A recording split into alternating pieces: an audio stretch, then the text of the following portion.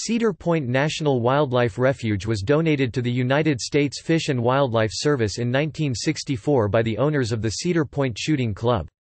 Currently, the refuge consists of 2,445 acres (9.9 square kilometers) of marsh, divided into 3 pools. The largest pool, almost 2,000 acres (8 square kilometers), is the largest contiguous marsh in Ohio's Lake Erie marshes.